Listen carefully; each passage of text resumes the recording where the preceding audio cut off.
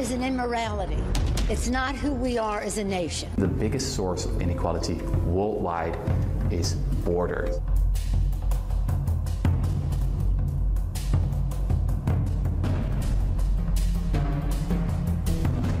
The first layer is a 20-foot metal fence, followed by a second fence with a flexible top, which makes it harder to climb. Below the second fence, you have barbed wire netting, strung in dense webs. Then comes another taller fence with a flexible top section and more barbed wire. Then you're on the Moroccan side, where you have a 6.5-foot ditch, and then a double fence with, you guessed it, more barbed wire. The race is on to get Hungary's border fence ready by the end of the month. It's being built by prison inmates at this steelworks at Dunaújváros in central Hungary. The nature and the number of illegal migrants entering the European Union is unwanted by all European countries. Nobody is prepared for the integration, for the incorporation of a million people. Meanwhile, let's go to the country of Cyprus. The UN built a wall there, and you know what it did? It successfully ended the fighting between the Turkish and the Greek combatants. So the technology is there, and the proof is there that walls do work, so really no one's buying it. We're welcoming you back to American Trends here on the Youtoo America TV network and on Biz Talk Radio, and welcoming the American Truth Project's Barry Nussbaum, our friend of the show, talking about border security and all that good stuff, other political headlines of the day. Talk about State of the Union in a moment, and also where is Ruth Bader Ginsburg, where, oh where, and how is she? But Barry, just that the video we saw and heard just now is just so telling. It's so evident.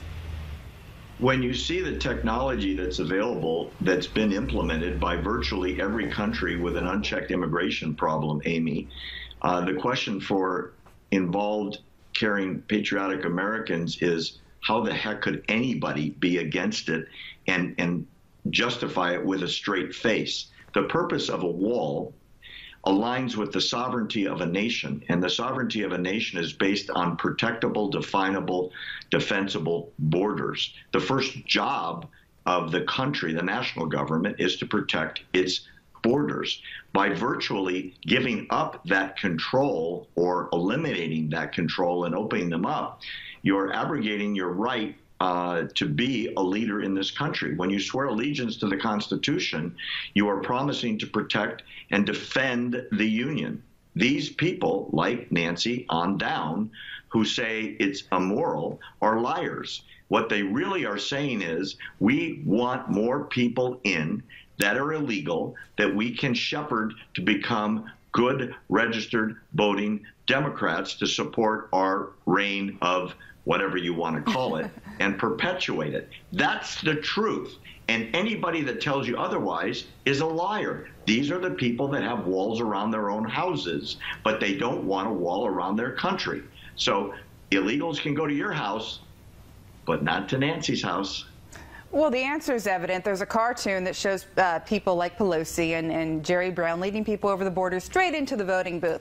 So when you say they are liars, they really do need to explain the endless file footage of all of them talking just not so long ago, just a few years, which is just a short time, and how long they've been in office and been term limits, whole other segment, but talking about how we need the walls and we can't have any more illegal immigrants. So it's just laughable for them to do it now. They're mad, mad, mad because President Trump wants it, and they've been having this hissy fit for a few years now because of him. So, but like I said, you wonder if the base will buy it. You have people like Kamala Harris, who officially, I guess, threw her hat into the ring Sunday, and Monday night already, CNN threw her this adorable town hall, just a love fest, just for her.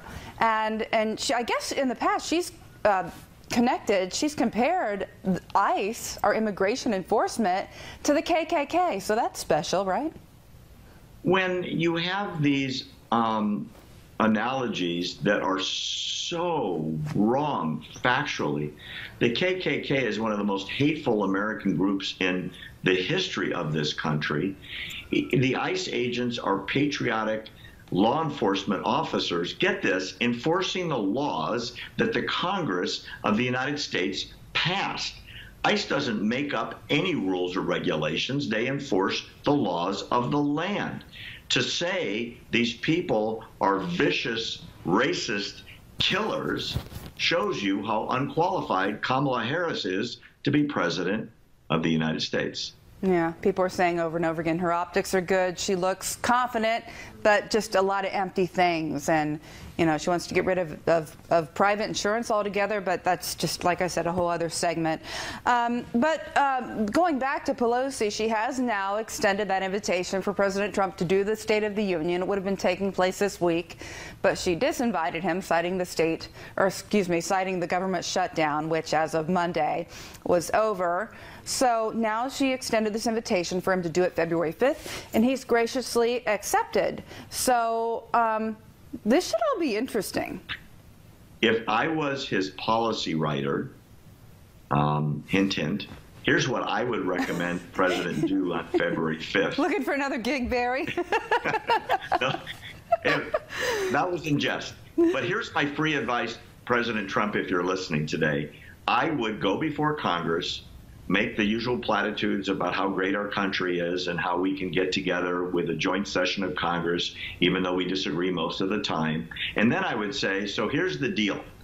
I would list, if I was President Trump, let's say 20 projects that nobody has ever heard of that all cost in the billions, like soybean support, not to grow soybeans, or bridges to nowhere, or aid to Central American countries, or things like studying bird migration in the Antarctic, and add up the billions and billions and billions and billions and billions that nobody knows even gets spent because they're rounding errors on a weekend of our American budget, and say, and I'm asking for $5 billion to make you safe.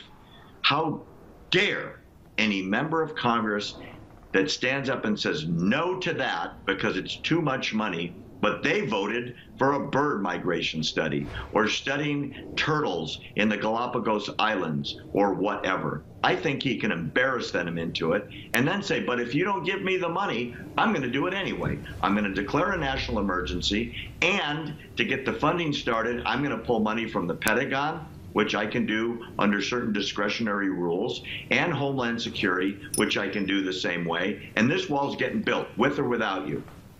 Yeah, and by the way, why do we talk about the wall every day? That was part of what the shutdown was about. This is important. It's what Trump is trying to keep us safe, and he wants it. They wanted it too until Trump wanted it. So it's just a whole thing. So anyway, State of the Union coming up February 5th for now. That's what we know. Barry, got about a minute, but wanted to ask you this whole thing about Ruth Bader Ginsburg. First, she wasn't. She's never been absent from the bench for 25 years. Then it was a Monday and a Tuesday, and then they finally said, okay, all next week she's taking off. We've had no updates as to her health, and we know that the Democrats are scared. It's the most frightening thing, bone-chilling thing for them that Trump would have another nominee if she were to step down because of illness. If she passes or becomes incapacitated and unable to fulfill her duties, Trump will get the next pick. There's nothing the Democrats can do about it other than make a tantrum like they did for Gorsuch and obviously in the last nomination of a couple of weeks ago for Kavanaugh. He will get another pick. There's nothing they can do. The pick will be confirmed, and that pick will be there for generations. The court will be changed permanently. And the conspiracy theories will continue until we get another update. It's been days. Barry Nussbaum of the American Truth Project. Check him out there. Thank you for being on America Trends. I know you ain't afraid to